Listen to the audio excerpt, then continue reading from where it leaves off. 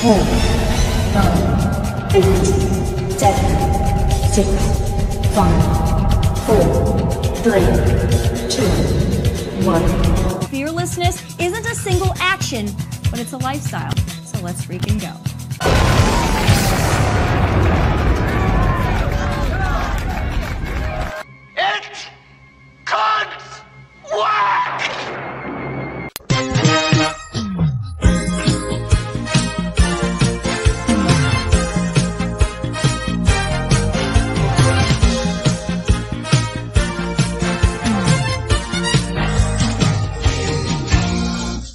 The incredibly based Hollywood actress Dre DeMatteo has an absolutely brutal message for Hollywood in this scorched earth, complete takedown of Hollywood and Hollywood celebrities such as George Clooney, Meryl Streep, and the rest of these cabal actors out there who are supporting Biden and Kamala no matter what, and just helping issue on the complete destruction of America, which is exactly what they want, because they want to be in total power and they do not want you to have any power whatsoever. So Dre DeMatteo, of course, is famous for being in incredible shows such as The Sopranos, and so she has this absolutely brutal message for Hollywood today that we're going to be reacting to. So let's go ahead and get right into this and see what is going on. Has a hot take on politics in Hollywood. She says that celebrities are terrified to speak out against the left. Joining us now is Soprano star and ultra free apparel founder.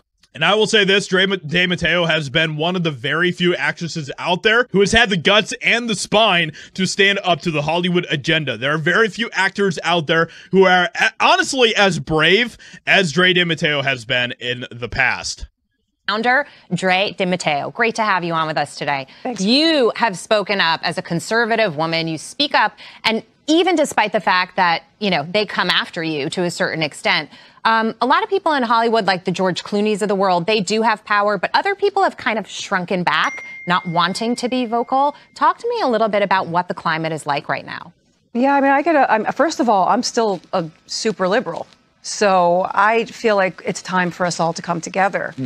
But a lot of people on the left are afraid. She says she's a super liberal, but she is a Trump supporter. That voice is...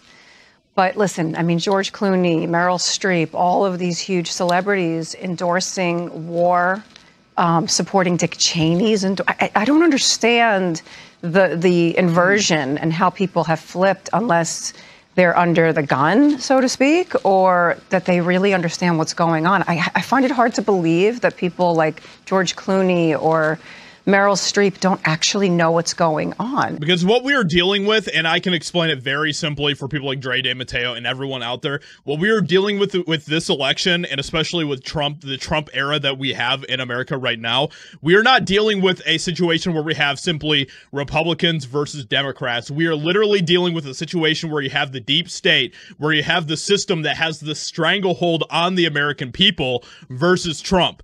And the system, the cabal, the deep state, they can't stand the fact that Trump is here to completely bring a wrecking ball to all of that. They absolutely despise Trump because of that. Well, you've said they've just lost touch with what Americans care about. Has the gap widened over the years between Hollywood and what's happening in the rest of America?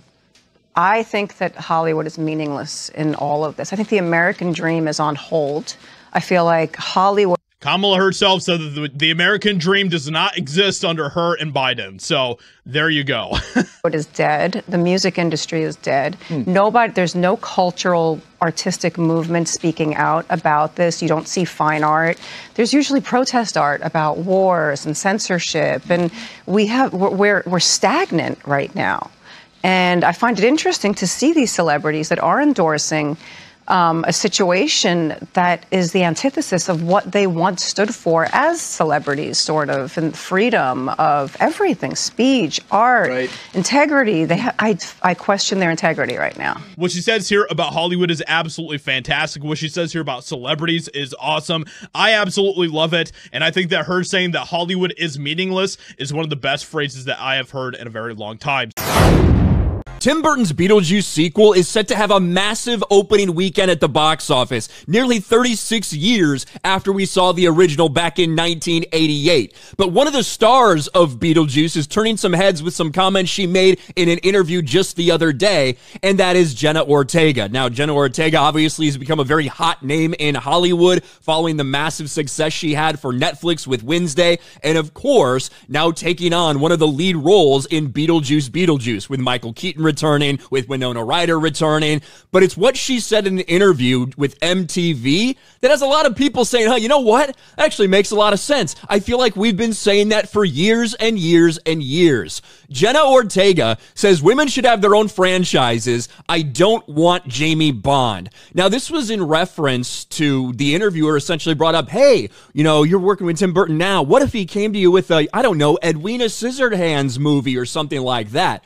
And Jenna Ortega fairly quickly shot this down and said something that is similar to what people have been saying is a problem in modern day Hollywood right now. All too often, they're taking these IPs that might have a male lead or might have a male-dominated fan base, and they say, hey, you know what we should do with this? We should gender swap these roles. We should make it a woman. That's going to be amazing. Then we can attach that to an IP, have a strong, powerful lead character in that role, and everything will be perfectly fine. But more often than not, when we see that strategy occur, it ends up in a colossal failure. Take 2016 Ghostbusters, the all-female Ghostbusters. That's a pretty good example, isn't it?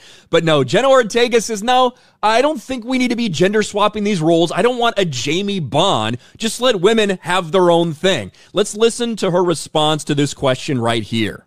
But where are we at in other things? Like Edward Scissorhands, for instance, he said, just leave it alone. Yeah. Do we feel like that? Like that's like if he called you up tomorrow and said, you know what, Edith Scissorhands is calling to me. Edith, that's good. What would you say? No, you know what I would say about that specifically as well? I love that there's a lot more female leads nowadays. I think that's so special, but we should have our own. I don't like it when it's like a spin-off. I don't want to see like Jamie Bond. I want to see just like another badass. Yeah. So yeah, something like that. Definitely leave it. And also, Definitely leave it. And you even heard Catherine O'Hara bring up, oh yeah, we're just going to give him the role of the man. That'll work, like kind of sarcastically. Like this is, and it has been a problem for quite some time. Women have their own franchises. They have things that appeal to them. We saw that with the Barbie movie.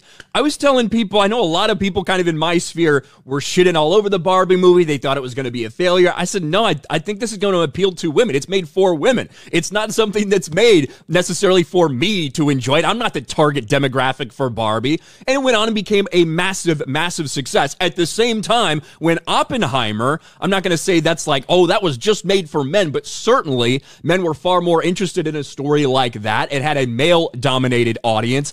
And at the same time Barbie was out, Oppenheimer nearly made $1 billion at the box office. It's okay to have these things that are predominantly for men or predominantly for women. You don't have to continue to try to take these IPs and, hey, what if we put a woman in it? What if we make it a female lead? Hey, James Bond, why don't we make James Bond a girl? Wouldn't that be cool? No, it'd be retarded. For over a decade, Hollywood has been pushing this gender-swapped IP thing, and it really has not worked out very well for them. So it's good to see someone like Jenna Ortega, who honestly, probably disagrees with a lot of the things I think politically, but it's good to see somebody like that, especially a young actress in Hollywood, who's like, no, we don't need to be doing that. We don't need to be gender-swapping these roles. Let's just make things for women or use existing IPs or maybe create another character that's not attached to all of these things, because quite frankly, it's just stupid.